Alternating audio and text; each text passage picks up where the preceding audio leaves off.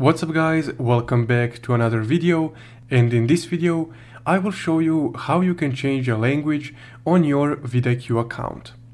Also, if you want to create a new account with VidIQ, you can use my affiliate link in the description below to do so, and that way support the channel in the same time. So let's get started. Once you open up your account with VidIQ, it will automatically be on your VidIQ dashboard, as you can see right here. So from your dashboard, in the upper right corner, you can see this trophy icon and your channel icon. So just go ahead and click on your channel icon, and on this little menu right here, you can see the languages tab and the language that is currently enabled. So for me, I have currently enabled English, and to change it, go to this little arrow pointing downwards right here. From here, you can see the languages that VidIQ has available for you to use.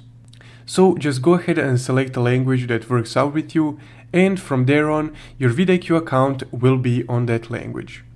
So that's how you can change a language on your VidIQ account.